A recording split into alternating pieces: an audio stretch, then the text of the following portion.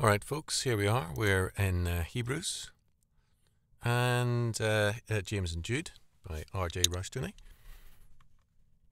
And why don't we just start recording without beating about the bush too much? 29. Faith Triumphant. Hebrews 11, 30-40. By faith the walls of Jericho fell down after they were compassed about 7 days. By faith the harlot Rahab perished not with them that believed not, when she had received the spies with peace. And what's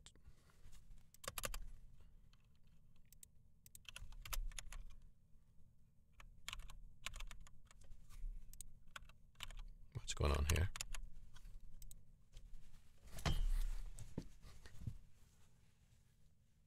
And what shall I say more say? Well, what shall I more say? Okay.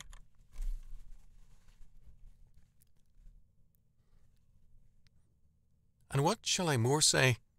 For the time would fail me to tell of Gideon, and of Barak, and of Samson, and of Jephthah, of David also, and Samuel, and of all the prophets, and of the prophets.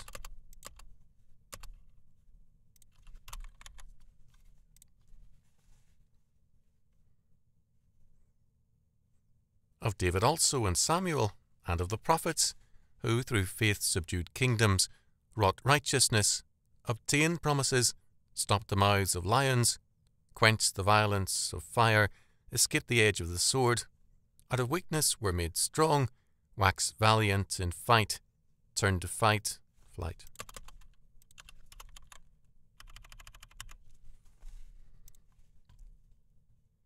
Turned to flight the armies of the aliens. Women received their dead raised to life again, and others were tortured, not accepting deliverance that they might obtain a better resurrection. And others had trial of cruel mockings and scourgings, yea, moreover, of bonds and imprisonment. They were stoned, they were sawn asunder, were tempted, were slain with the sword. They wandered about in sheepskins and goatskins, being destitute, afflicted, tormented, of whom the world was not worthy. They wandered in deserts, and in mountains, and in dens and caves of the earth. And these all, having obtained a good report through faith, received not the promise. God having provided some better thing for us, that they without us should not be made perfect. Hebrews 11, 30-40. It is apparent by now that faith is much more than man's act of believing. As James 2:19 makes clear, the devils in hell believe in God and tremble, but mere belief is nothing. That faith, which is God's gift, manifests trust. In the face of all adverse circumstances, its trust in God remains unshaken. It requires no physical assurances of God's care, but trusts wholly in His word. We have a bold statement in verse 30, quote, "By faith the walls of Jericho fell down after they were compassed about 7 days." End quote. It was God who brought down the walls of Jericho. The people had no idea what God would do, except that He had promised to bring down Jericho's walls, Joshua 6, 1-5. They simply obeyed Him when He ordered the marchers around the city. Marches, traditional routes, right?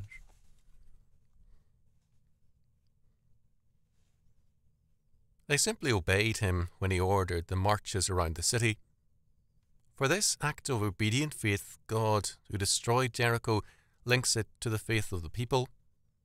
Next, Rahab is cited. Some commentators have tried to make an innkeeper of Rahab, but we are plainly told that she was a harlot who believed and was greatly rewarded for her faith. She became also an ancestress of Jesus Christ. Matthew 1:5. Hebrews then tells us that the men of faith are too many to...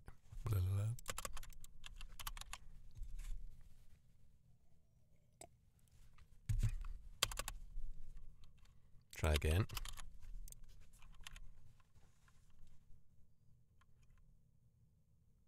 She became also an ancestress of Jesus Christ. Matthew 1:5. Hebrews then tells us that the men of faith are too many to cite. Some are mentioned in passing. From the era of the judges, we have Barak, Samson, Jephthah, and Samuel. After that, we have David and the prophets, verses 32 following. Kingdoms were subdued, justice was enforced, men gained promises, and the mouths of lions were stopped. The latter is a reference to Daniel 6:22. All kinds of amazing deliverance occurred. Quote, the violence of fire, end quote, was quenched, Daniel 3:25.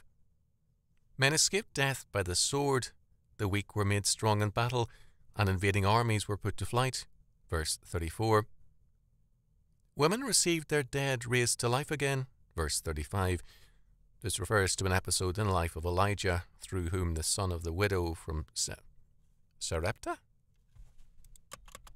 Sarepta? The widow? Okay, just trying to get this. Sarepta, I think it's Zarephath. I mean, unless it's... This refers to an episode in the life of Elijah, through whom the son of the widow from Zarephath. I'm going to say, it's not Sarepta, Zarephath. Ugh, chalabotobala. This refers to an episode in the life of Elijah, through whom the son of the widow from Zarephath gained life. Zarephath. Ugh.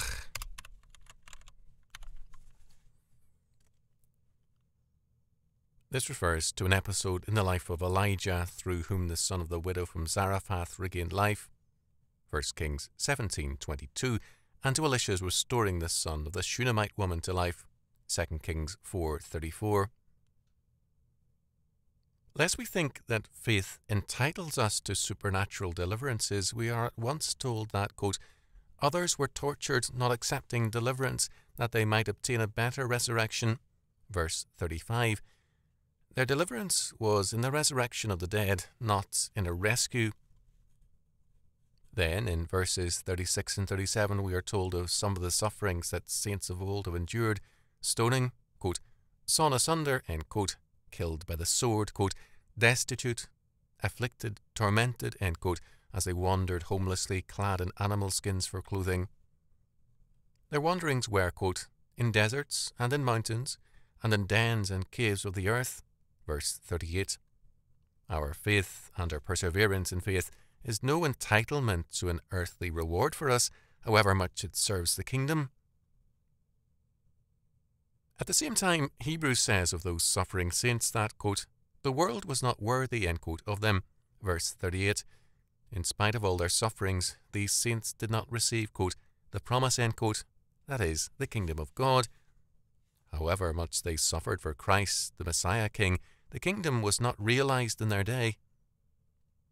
In verse 40, we are told that a fullness, perfection, or maturity of the kingdom requires that faith be made manifest in all its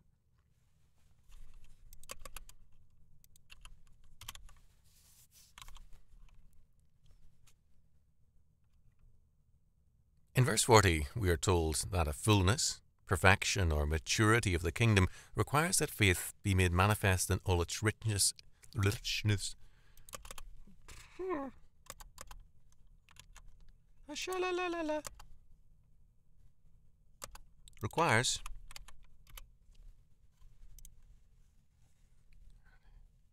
Requires that faith be made manifest in all its richness in us as well as in them.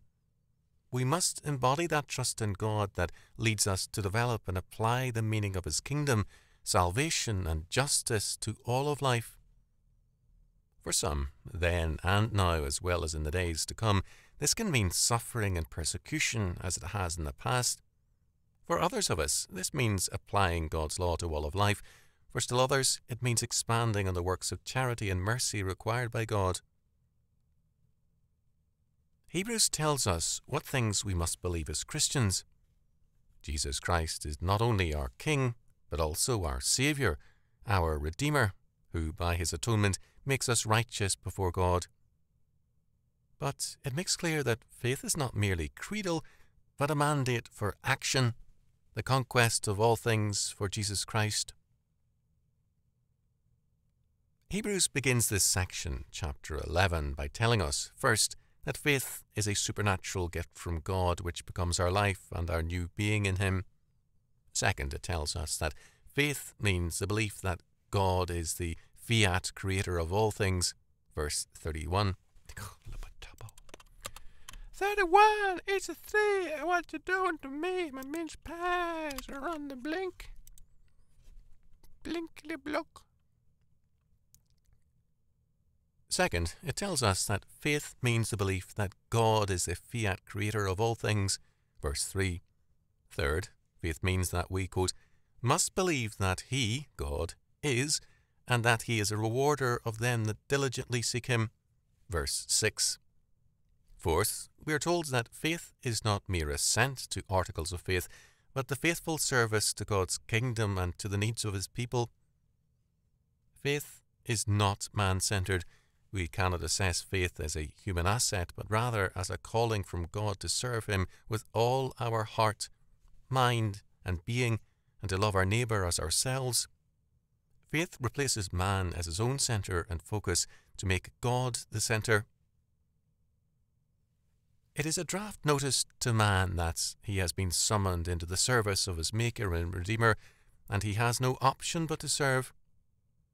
Hebrews is thus a mandate for Christian action, and to see it merely as a theological treatise on the atonement is to limit it seriously.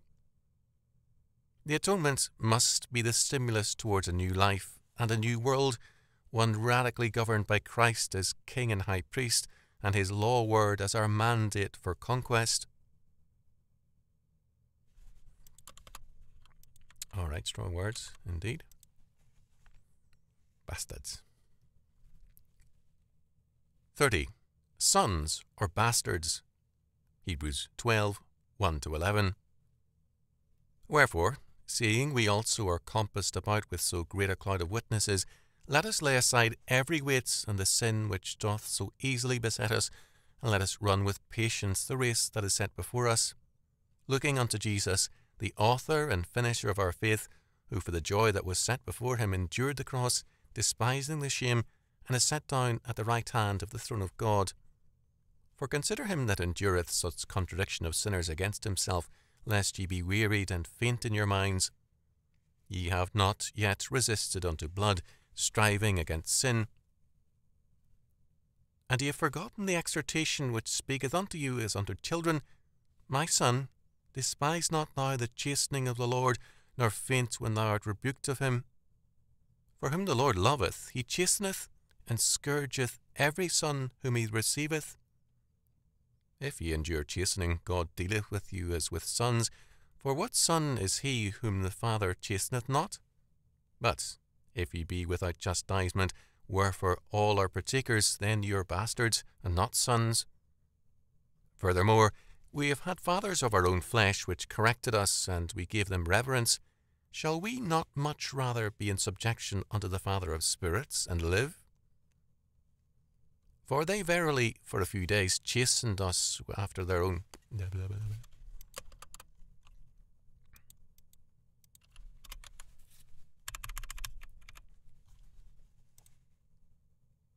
For they verily for a few days chastened us after their own pleasure, but He for our own profit, that we might be partakers of His holiness. Now no chastening for the present seemeth to be joyous, but grievous.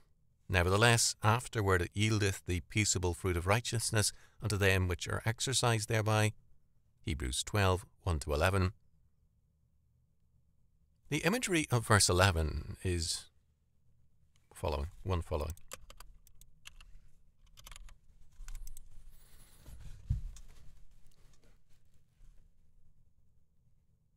The imagery of verse 1 following is rather startling.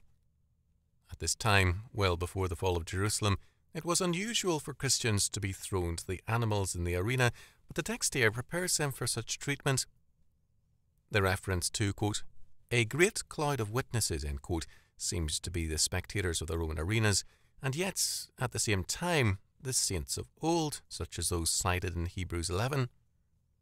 This does not necessarily mean that these saints witness our sufferings, but that they stand as witnesses to the necessity of trials in a fallen world. we are not alone, nor is our own suffering meaningless. The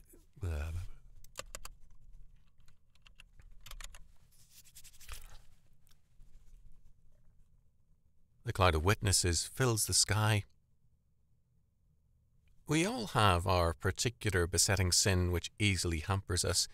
We are told to lay this aside and to, quote, run with patience the race that is set before us. Verse 1. The triune God determines our course, not we ourselves. Our duty is to do what we must, and in so doing, to remember the grimmer course set before Jesus, quote, the author and finisher of our faith, end quote, our forerunner and example.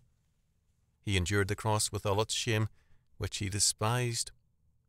Despite his agony and suffering, he assumed his task with joy, and he is now seated at the right hand of God. Verse 2. The hostility of this sinful world against Jesus Christ far exceeds anything we might experience, and we dare not grow weary or faint, for our sufferings can never equal his. Verse 3. In fact, the Christians are reminded, quote, ye have not yet resisted unto blood, striving against sin. Verse 4. None of you have yet faced death for your faith. Then, in verses 5 to 11, Hebrews tells the Christian community what it means to be sons or children of the Father. In verses 5 and 6, we have the citation of Proverbs 3, 11 and 12. My son, despise not the chastening of the Lord, neither be weary of his correction. For whom the Lord loveth, he correcteth, even as a father the son in whom he delighteth. Proverbs 3, 11 and 12. Our sufferings are inflicted immediately by the enemies of God, but ultimately they have their origin in the will of God. His purpose is corrective, even as a father is eager to help properly rear a beloved son by correcting him when necessary. Whom God loves.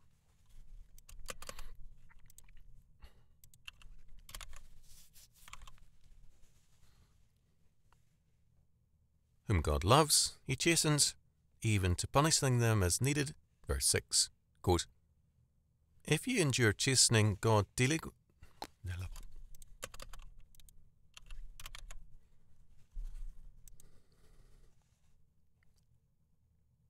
If ye endure chastening, God dealeth with you as sons. For what son is he whom the Father chasteneth not?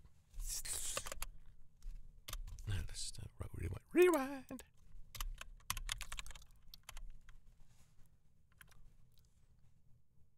Whom God loves, he chastens, even to punishing them as needed. Verse 6, quote, if ye endure chastening, God dealeth with you as sons. For what son is he whom the Father chasteneth not? Verse 7, in other words, to be a son means to be chastened. Hello.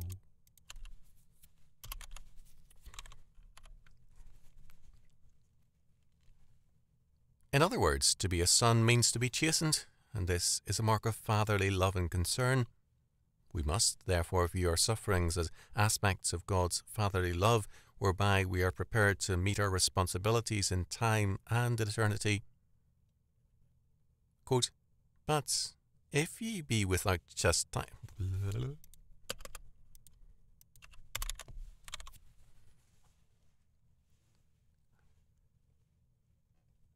Quote, but if ye be without chastisement, whereof all are partakers, then are ye bastards and not sons. Verse 8. The alternatives are clearly stated. The reprobates are spared God's chastising because they are not his own sons, whereas we, as sons, are prepared for our maturity in him.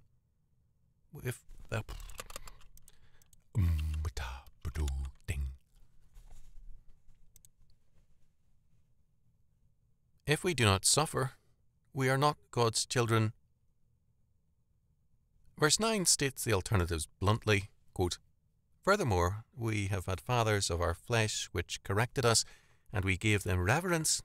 Shall we not much rather be in subjection unto the Father of spirits and live?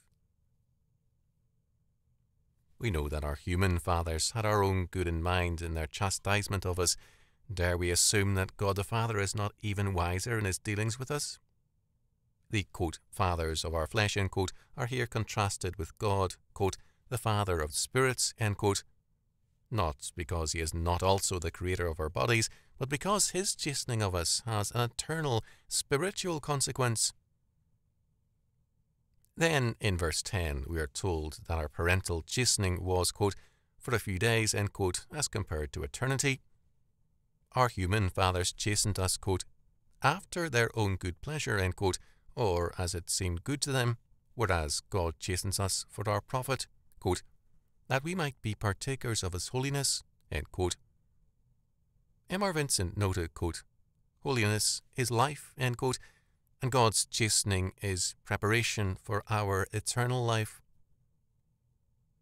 We are then told in verse 11 that no chastening is pleasant when experienced, rather it hurts.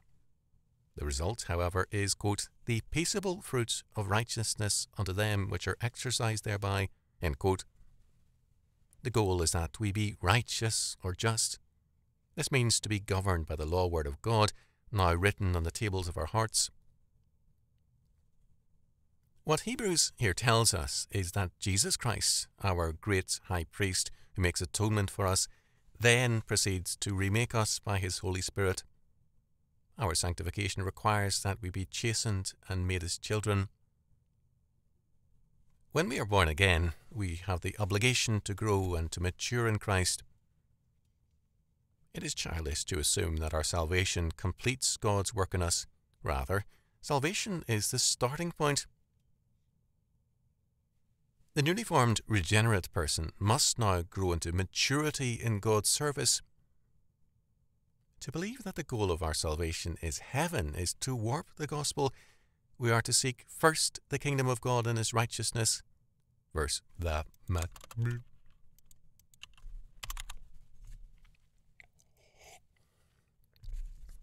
Matthew 6:33. The child who after birth fails to develop his mind and understanding is at best an idiot. The churches are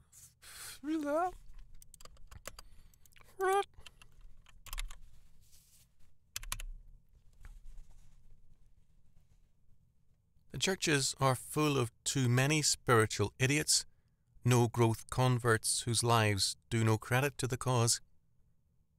Hebrews, from beginning to end, is against a simplistic theology.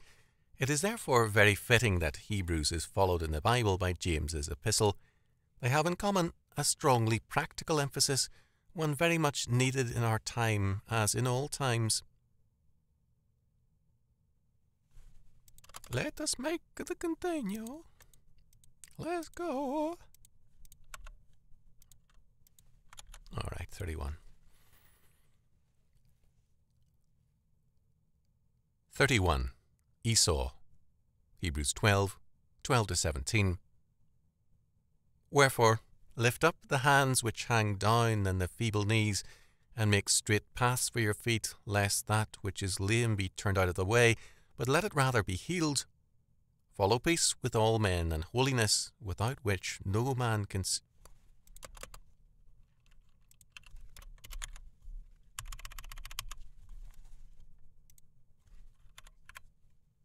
Follow peace with all men and holiness, without which no man can see the Lord, shall see the Lord.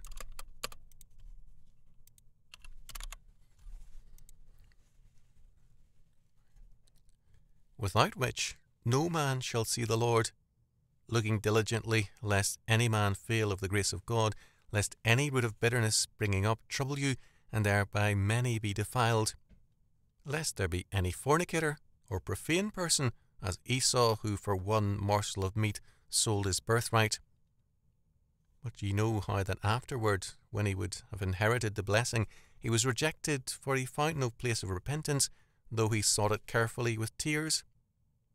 Hebrews 12:12-17. As we have seen previously, faith is declared by Hebrews to be the supernatural gift of God. Faith, moreover, is God-centered. Modern Arminian teachings, which present Christian faith as the solution to man's problems, saying, quote, believe in Jesus and all your troubles will be over, end quote, are false. St. Paul's troubles began with his conversion, and this has been the experience of millions since then. In a fallen world, the man of faith finds the world warring against him. Right. Wasn't quite good enough. Warning against him, what is that?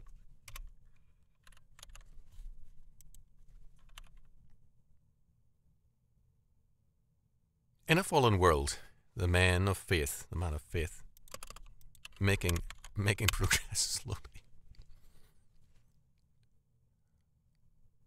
The man of faith finds the world warring against him. As David said, quote, I am for peace, but when I speak, they are for war. Psalm 127. The Christian faces a double problem. First, this fallen world hates him because he is a Christian.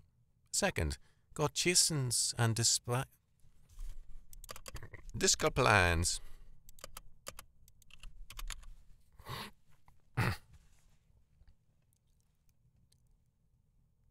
God chastens and disciplines him as a son.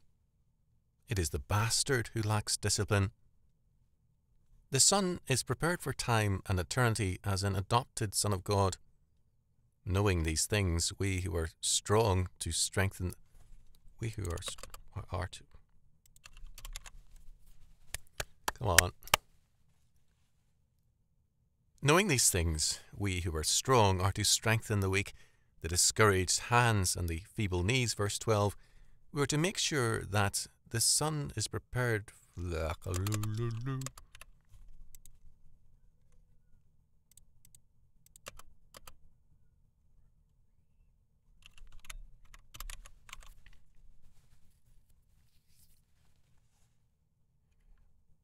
paths of faith are straight and even in order to make the way easier for the weak and the lame.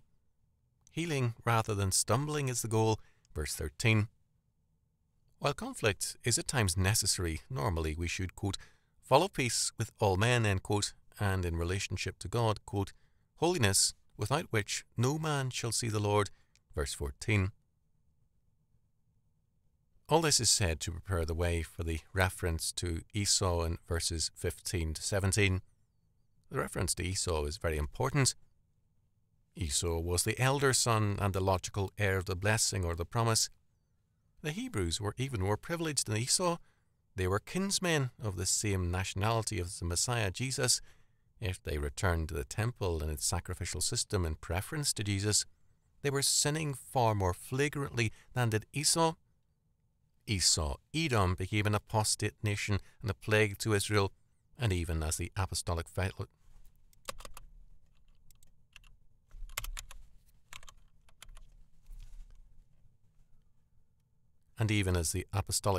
wrote, an Idumean or Edomite family, the Herodians were ruling. Good Hebrews hated and despised the Herodians, but here the clear implication is that their return to the temple would make them far worse than Esau and his line. For all the care in wording, Hebrews here is very blunt in its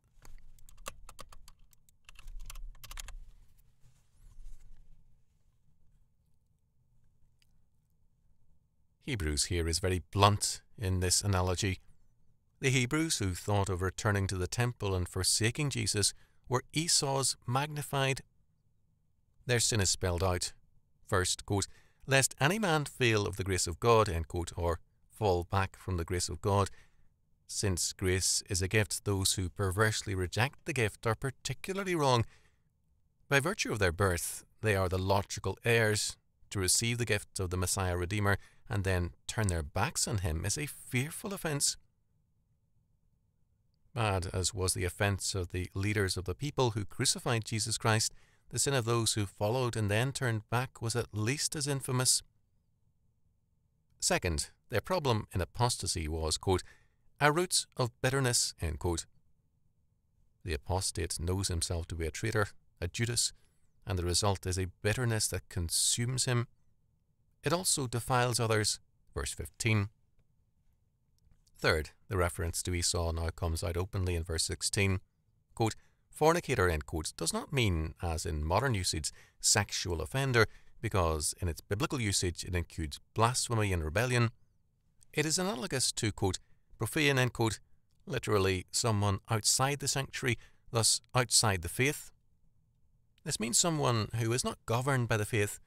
It would be absurd to say that Esau did not believe in the God of Abraham, the God of Esau's father Isaac. He simply did not take God seriously enough to be ruled by him. God was there to provide the overall government and to meet Esau's needs when Esau so deemed it necessary. In other words, he was like too many churchmen. Esau, quote, for one morsel of meat sold his birthright, end quote.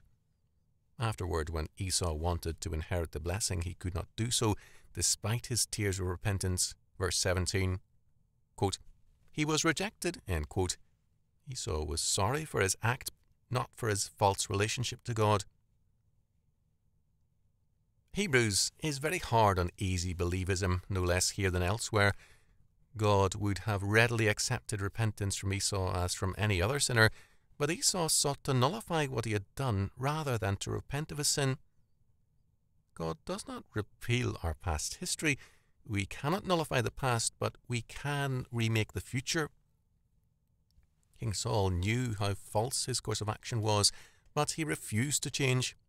He was unwilling to acknowledge God's sovereign power to replace him with David.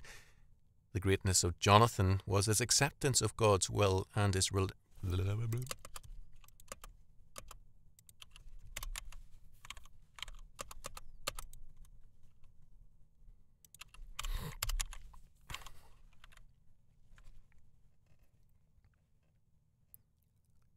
The greatness of Jonathan was his acceptance of God's will and his readiness to help David.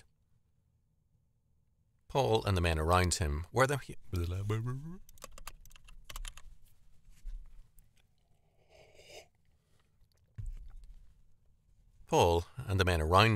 Hebrews themselves, so this was a painful statement for them to make. The whole of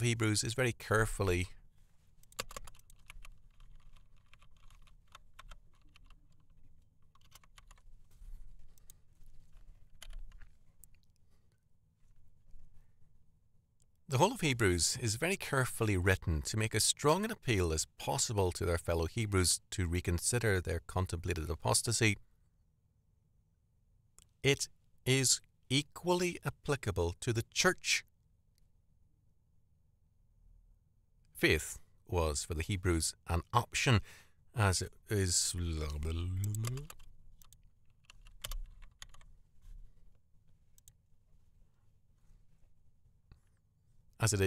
for too many churchmen. As the general letter continues, the Hebrews are reminded of Mount Sinai when God gave the law to Moses. Their faith is no less a thing of power given than was the law then. The fearfulness of that mount and the occasion is far surpassed by the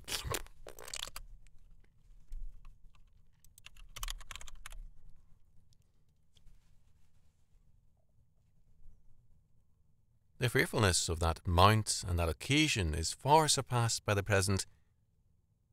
An apostate Israel then trembled before the mount, but the church does not tremble before Jesus Christ. This then is a general epistle as relevant as ever, and the church today, as well as the Hebrews then, is reminded, quote, our God is a consuming fire, Hebrews 12:29. This verse echoes numerous texts. Exodus 24:17, Deuteronomy 4:24, 9:3, Psalm 53, 97:3, Isaiah 66:15, 2 Thessalonians 1:8, Hebrews 10:27. Failure to understand this aspect of God's being is failure to know Him.